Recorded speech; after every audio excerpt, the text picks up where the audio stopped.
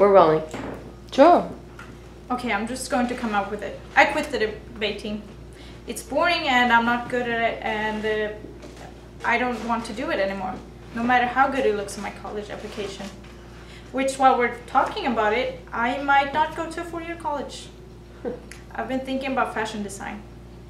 That's not all. I'm going to be a cheerleader. I tried out and I made it, and it's fun.